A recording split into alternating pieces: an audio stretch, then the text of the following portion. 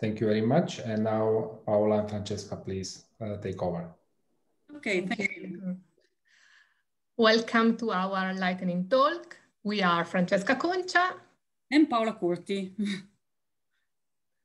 from METI, the Politecnico di Milano. Politecnico di Milano, yes. And the experience we are sharing today is tells the story of the shift of two MOOCs from different CC licenses associated to single videos to being completely CC BY in one case, and from all rights reserved to CC licensed in the other. So the common elements in both cases, instructional designers, you see them in red in the presentation, were committed to advocate around opening them. And both MOOCs involved a large team of content experts from different institutions, and you see them in white. So let's start with the first MOOC, Higher Education for Sustainable Development Goals. This one was designed involving a team of 31 professors and experts coming from 2 universities. So it was a choral, multidisciplinary and challenging work, given its nature. Just imagine more than 30 professors and content experts from 2 different universities, which were Politecnico di Milano and the Università degli Studi di Bologna, working often for their first time for a shared MOOC. So since the beginning of the design phase, we started proposing CC license as a possibility, in consistency mainly with the SDG 4, Quality Education for All, which was one of the contents of the MOOC itself. Most professors didn't really know about open license actually, so we explained to each content expert, one by one, when they were available, what a CC license would mean for them, for their work, and for the audience at large. And their storyboards were a work in progress.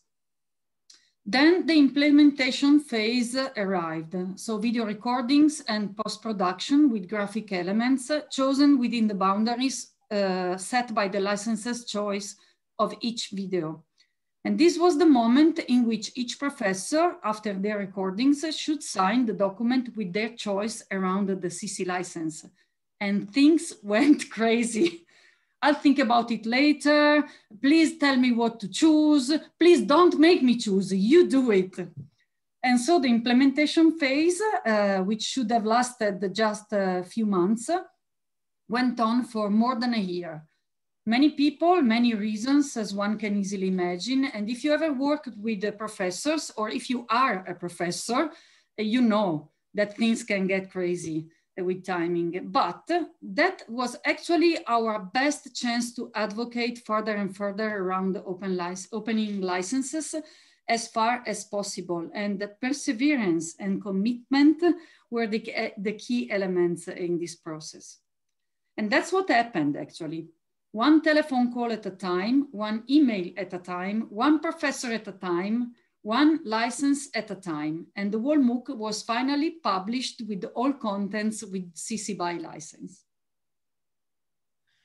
The second experience we are sharing refers to the MOOC Essential Radiochemistry for Society, which promote the awareness about the usefulness of nuclear and radiochemistry and aims at mitigating the special skill-based deficits within nuclear chemistry at master and doctorate levels.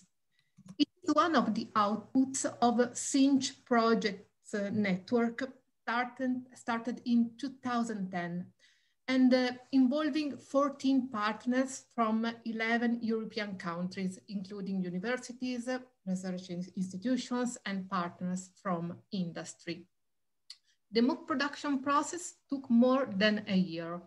Never during this period, any partner thought about the possibility of releasing contents with an open license. Guarantee of openness already appeared to be the fact that it was always online.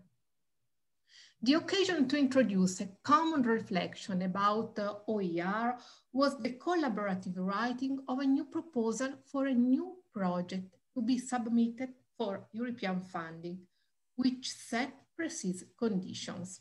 New methods and tools based on most recent pedagogical knowledge.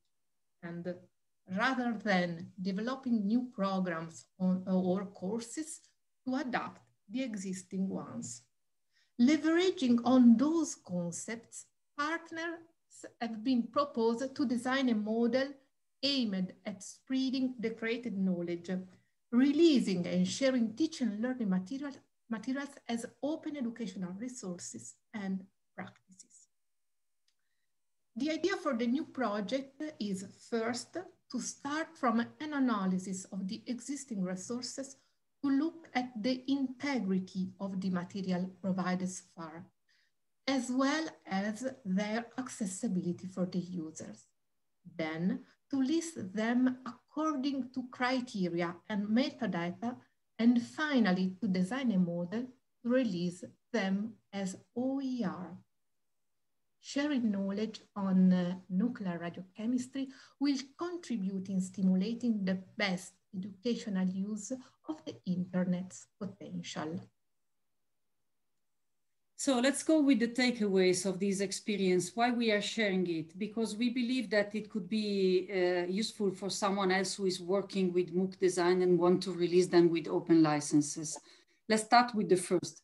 The specific contents offered in the two MOOCs gave instructional designers hints about how to deal with objections, doubts, reticences, and oppositions by content experts. So take into consideration that also the content in itself might offer you a chance to advocate for open. Secondly, each person involved counts: content experts, methodology experts, and technicians. In both MOOCs, we met many people to be convinced about going open, but on the other side, when the wave started, no one wanted to stop it. Of course, it's not as easy as saying it, but it was a fact. Then be a reliable advocate. You can build upon proposals if you are liable when asked specific questions about licenses.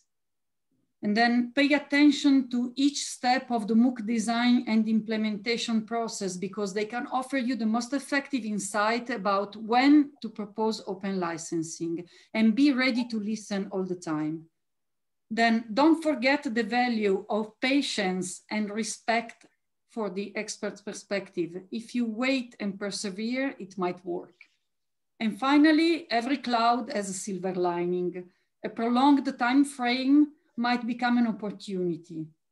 We didn't perceive it as an opportunity at the beginning, as anyone involved in MOOC design can easily imagine.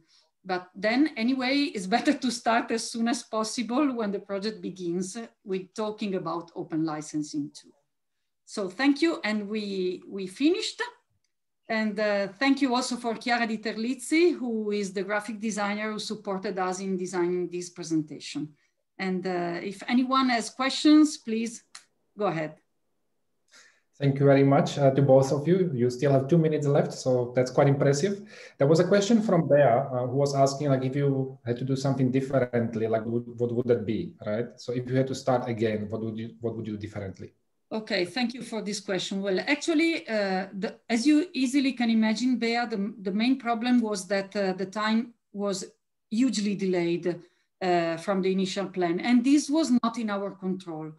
So what we would do, what we would do next time in the case of the MOOC around SDGs would be to organize a meeting with all professors at least once before the MOOC begins, in order to advocate around open precisely once and for all, because it took us a huge amount of time actually to contact them one by one later on. But I am not really sure that this would have worked, because actually one of the key experiences, one of the key takeaways from this experience was actually that after a while, after spending a lot of time talking around the open licensing, when we met them one by one, offering a coffee or something before and after the recordings, that's what actually worked, okay? And then they asked a lot of questions, but what worked was accompanying them with the specific part of the work that was anyway required from us, so being good at developing MOOCs, okay? And then that's what made us being reliable also on licensing, I would say. I don't know about Francesca, but... Sure, the same experience, really. And you have another question, Bea. Would you decide on a license as a starting point? Actually, we started with CC BY NC initially, because some of them were worried about commercial reuse of their resources.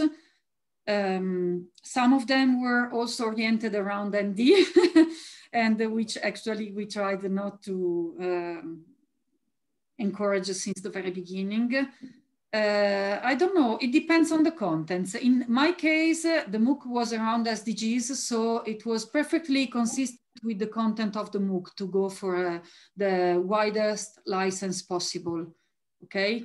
In the case of Francesca, the story is very different, so I leave the floor to Francesca for an answer. Yes, if I have time. You're out of time. I think I write the answer, okay.